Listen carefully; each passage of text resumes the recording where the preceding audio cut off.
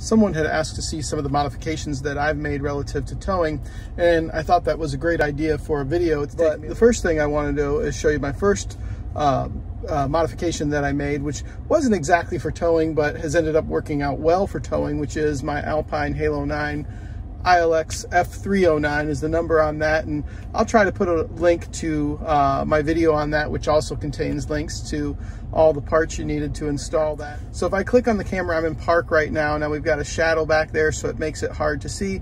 There are a few things I was able to do. One is the camera in this Tundra is off just a little bit, and so I was able to adjust the lines on the camera. Now if you see, here's my hitch right here.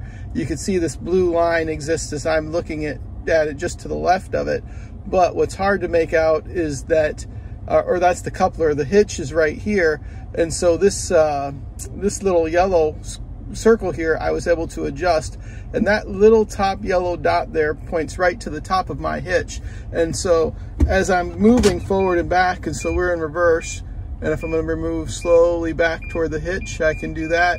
And I know here why I'm going to be right on it with this blue line. I need to move it to the left. But if I need to readjust and I go into drive, one of the nice things is my camera doesn't go off. I don't have to wait for it to restart. I can go back and forth between drive and reverse into neutral, and the camera never leaves. The camera stays on the whole time. That's been tremendously helpful in terms of hitching up the truck. To show you without the travel trailer, so you can see now I'm going forward. I have my camera on, slow speeds, and you can see I can see everything behind me. One of the other things I like about the camera is if I go to it while I'm in drive, I can look at my setup in the rear again. We've got the sun, we're facing due south, and it's midday, and so the sun is hitting us directly in the face right now. So it's a little harder to see behind us. Certainly if it's nighttime, we can light that area up, or if we're driving down the road and we're not heading directly into the sun, we can see behind us very, very well. And I've certainly shot some video of myself towing with this on. Maybe I'll try to find that somewhere to include it to show you what it looks like there. But another thing this will do as we switch out of it here is if we go to this vehicle info. Now the vehicle info is nice. What it'll do here too, I've just turned the vehicle on, so it's calculating my PSIs right now, but I can go to gauges and I can change this for various things. As you can see here, I have range. It's telling me what my approximate range is, and I can reprogram that. We all know the Tundra reads empty with about 6 to 7 gallons left. When I've only got about 2 gallons left is when this will reach 0. I've also got my transmission fluid temperatures here. As you can see, that's climbing slowly as we're just sitting here idling. And then I can get here instantaneous MPGs and my percentage load, my overall miles per gallon here for the trip, etc.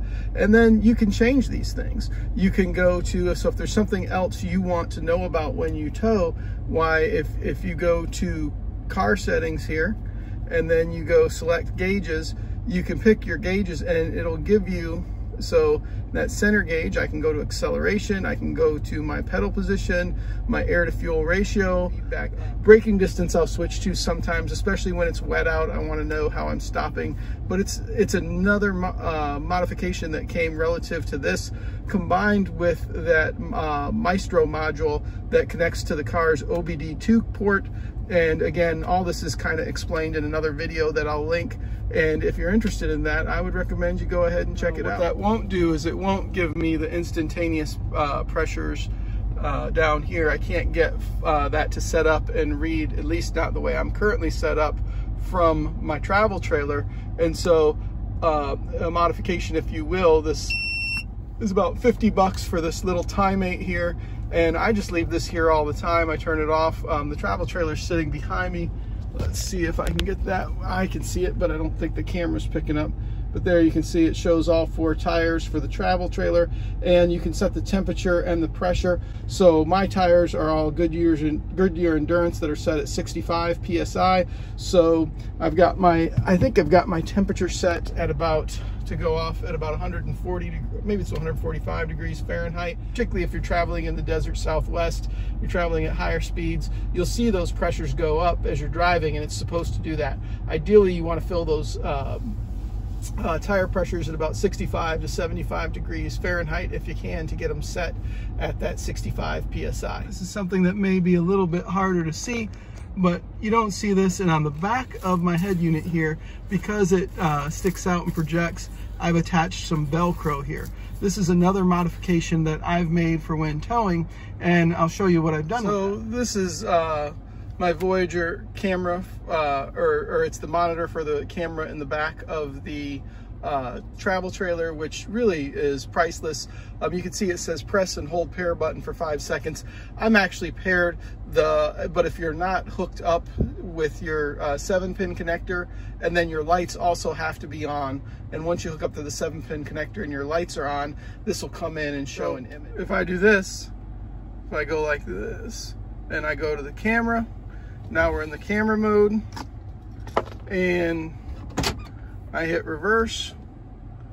I'm gonna reverse up till I get pretty close to that hitch because I don't want to bump into it. As you can see, I'm backing up kind of slow, gets me right about there, is plenty close enough. So now what I'm gonna do is pause and go out and hook up. So now you can see what I've done. You can see it's stretched a little bit, but here's the line for my 7-pin connector. It's right there. And you can see we're still not showing anything on the screen, but I'm gonna go ahead and flip my lights on here, and now it'll take just a few seconds. You can, once you turn the headlights on and the running lights, now I'm picking up everything that's behind my travel trailer here.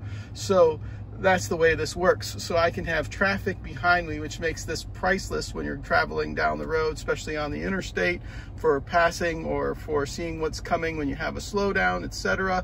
Making sure there's nobody over there to the left when you want to get over, and yet you've completely passed somebody to the right.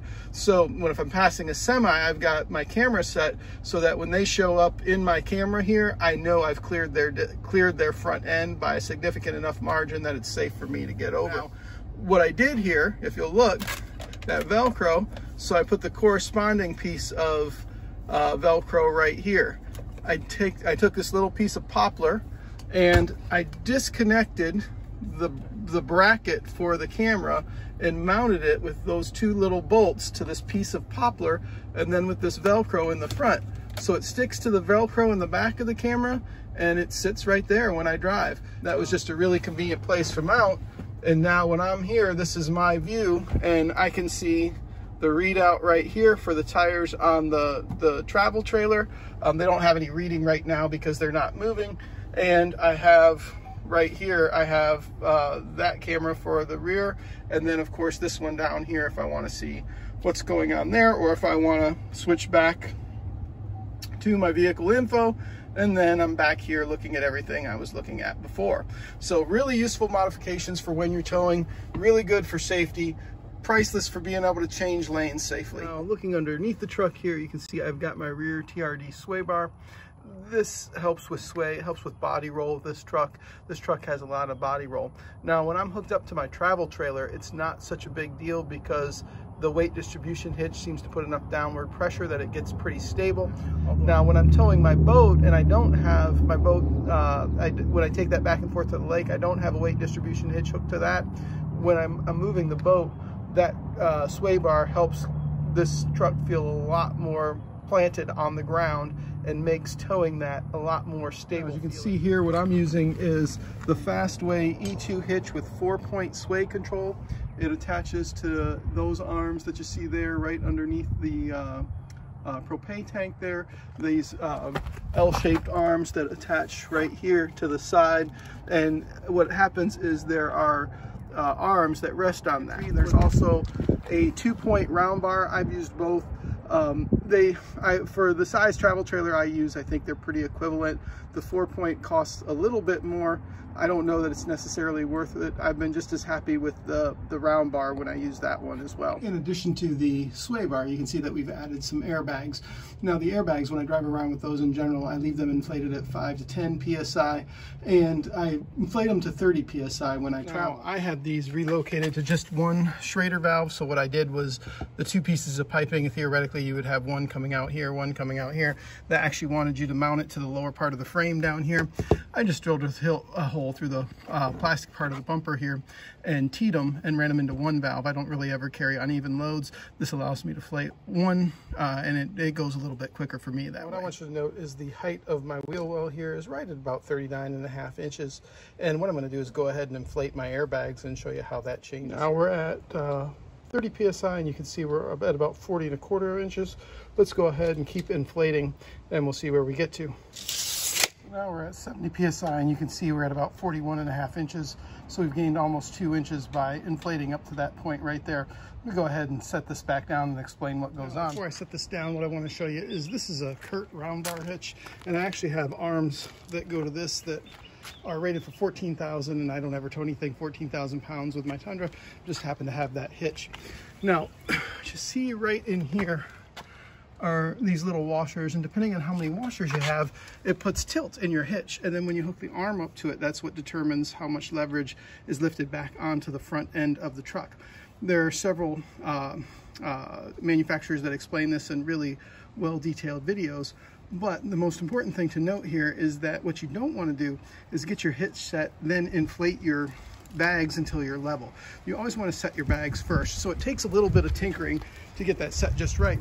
For me, it happens to be about 30 psi, which is where my truck will sit level and my travel trailer will sit level, and they'll ride nicely together at that 30 psi with enough weight put back onto the hitch. And there are a couple ways to measure that. The first way to make sure your weight distribution hitch is set up correctly, and this is explained in several manufacturers' videos, is to go do the same thing at the front wheel well. Is you take a measurement, and here you can see I'm at, right about 37 3/8 there, right at the center portion of the hub to the height of the wheel well. And then what I would do is load my travel trailer on the back end with the hitch, but not install the weight distribution arms. And then what would happen is the wheel well will lift up. And if however much it lifts up, let's say it lifts up 1.5 inches, what you want to do is adjust your lever arms so that you get that 1.5 inches back. And at that point, the vehicle should be fairly level, and you should also have an adequate amount of weight redistributed to the front end so that your tires on the front maintain contact. The more accurate way to do this is to go ahead and load your entire vehicle up with everything you're going to be hauling, get a full tank of gas, and go drive through the CAT scale. They'll give you a printout number that will show you how much weight is on your front axle, how much weight is on your rear axle, and how much weight is on your trailer axles if they're there. And that will tell you how your weight is distributed a whole lot better.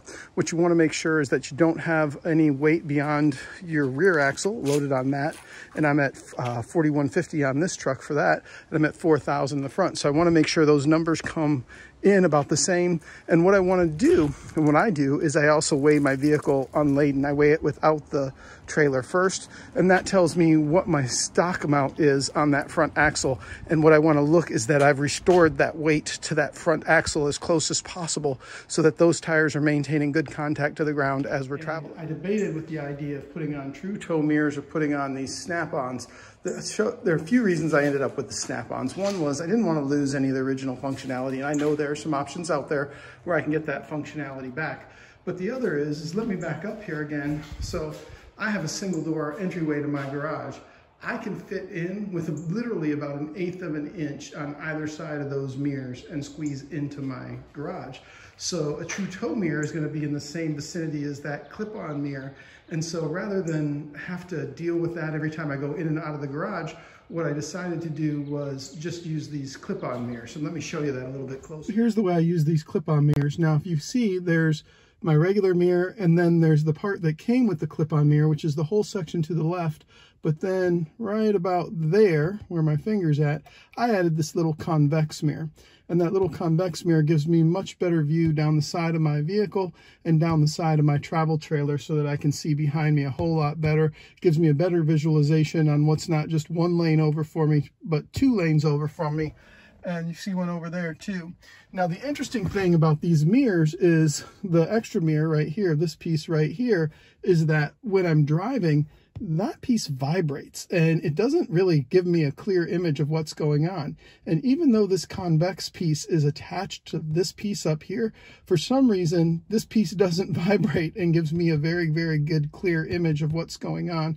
So as a way, I was able to add those for towing, and then I'm able to snap them on and snap them off very quickly so that when I'm around town and home and not towing anything, I don't need to have them on. Look at some of the other modifications I've made down here by the bed to help with towing. Now, as you can see, my bed, I have a spray in bed liner that probably looks like it chews up about 3/16 of an inch there, and I'm still at 22.5 inches up to the top edge of my bed there, which is great because if we look at my Predator generator, it's right at about 20.5 inches.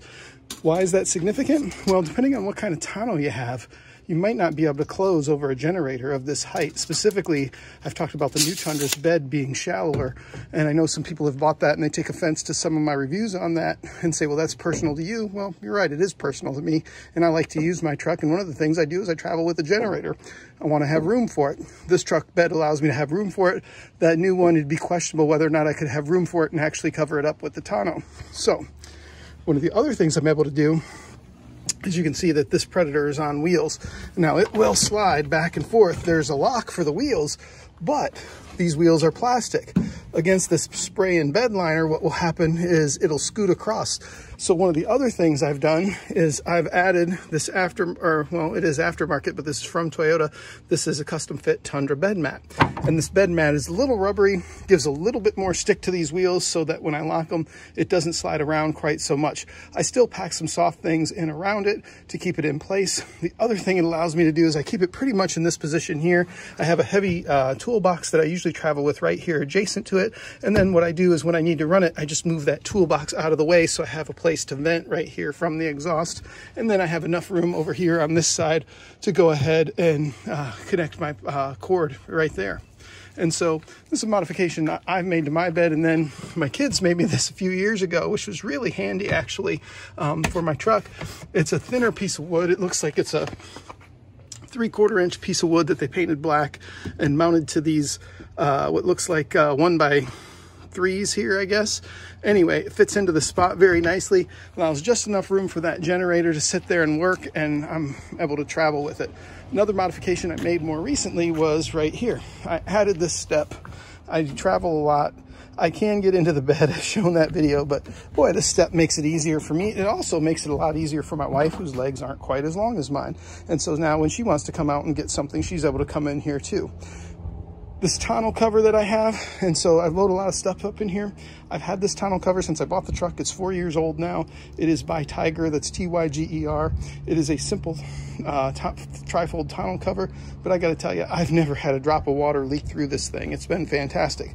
What I do get in the Tundra though, when that's closed and when I'm traveling, and what I can tell you is that snow and dust will draft through the back here and will cake the inside. I found when I travel off grid and I go, let's face it, a lot of dusty, dirty places when you travel off grid, that dry desert dust will draft back here too and fill this part of the bed up as well with a bit of dust. So my Predator is a little bit dirty because that's what's happened recently. We went to Southwest Texas and indeed we got covered in dust. Now, one more change I've made for safe traveling when I go out and I tow is something I did just recently right before I shot this video, has to do with this lug right here. So this lug used to be a keyed lug that you needed a special socket for, and the problem was if you lost that socket, there's no way to get your wheel off without going to the manufacturer and giving them your VIN and allowing them to give you a new socket that will unlock that wheel. Now these are stock wheels. I don't know who's worried about their stock wheels getting stolen, but I can tell you on my Tundra, nobody's out there stealing stock wheels. And here's the problem with that. On my last trip, I didn't notice I'd had my brakes changed, and what will sometimes happen is you go in, maybe you're having your tires rotated, you're having your brakes changed. Sometimes the mechanic can be busy. That can accidentally get thrown into their toolbox. And that's indeed what happened to mine. I got back, I had damage to my right front tire. I needed to go ahead and get that replaced. And I called and made my tire appointment, went out to check on my socket for those locks and realized I didn't have it. Now I've always hated that, and I think it's a silly thing to have, but it's something I think if you're going to tow, you're going to be going long distance, you're going to be going quite a ways off grid like I do, you're going to want at the very least be able to change a tire safely without having to call a tow truck and have your vehicle put onto a wrecker just because you don't have the right socket for it. So I think that does it for the bulk of the modifications and the changes that I've made to my vehicle so that I can tow a little bit more securely and a little bit safer. I know there may be some confusion on how I use the Ride Right airbags by Firestone coupled with my weight distribution hitch. And of course, there are videos out there saying, no, you should never use the airbags. You should only use the weight distribution hitch. I'm going to tell you that's not entirely correct. What you need to do is get your bags set about where you think you need them first. And for me, using a travel trailer between 6,000 and 7,000 pounds, it's about 30 PSI on the Ride Right airbags to keep my rear end from squatting and to have adequate weight distribution back to the front end.